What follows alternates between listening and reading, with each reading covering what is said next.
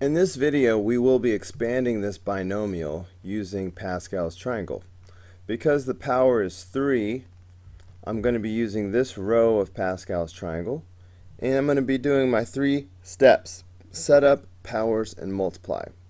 So as I set up, 1, 3, 3, 1 are the coefficients, so I'm just going to write that down, spaced out, 1, 3, 3, 1. They always start off positive. Next, still setting up, I start with the first term of the binomial, and I look at the power of the problem, and putting those together, I have x to the third power. Then I start decreasing, so I've got x squared, and then x, and then none. Okay, next I jump over to the second term, alright, the one on the right, and I've got 5y. Again, I pay attention to the power of the problem.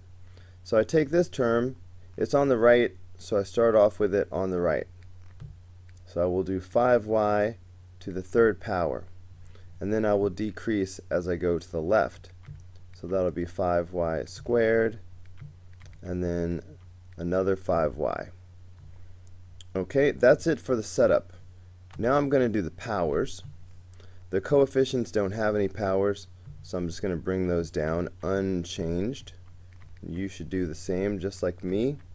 Alright, by bringing down these coefficients, it helps me avoid multiplying things which should not be multiplied. Now the pink ones don't have any numbers, so that means they can't be changed either. So I'm just going to bring those down. If this had been like 2x, then I would have to do 2 to the third power, but there's no 2, so nothing will change when I do the powers. Now the green one has a number, so I have to be careful when I do the powers. So when I do 5 to the third power, that is 125.